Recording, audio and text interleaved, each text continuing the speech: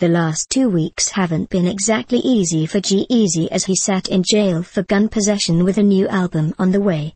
He still showed to be a true Southern gentleman as he hosted the Breakfast Club in Atlanta. See more at http://bossip.com/102508/top 10 things we learned from the Breakfast Club Jeezy interview photos /UTM_source equals feed burner and UTM_medium equals feed and UTM_campaign equals feed %38 plus bossips plus %28 bossip.com %29 #.hoi3rc08 shell.puff. Brown had been charged with misdemeanor assault for punching a man in the face outside his tour bus last October.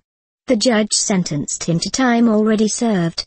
Brown apologized in court, saying the case had derailed his career for the past year. His bodyguard, Christopher Hollisey, was also convicted of misdemeanor assault in April in connection with the incident, but has not yet been sentenced. Funny, Brown only served 2 days in a D.C. jail, but ended up doing 108 days in LA County lockup because the D.C. case violated his probation in the Rihanna case. Brown's GF carriage trend was also in the courtroom Tuesday, lending moral support.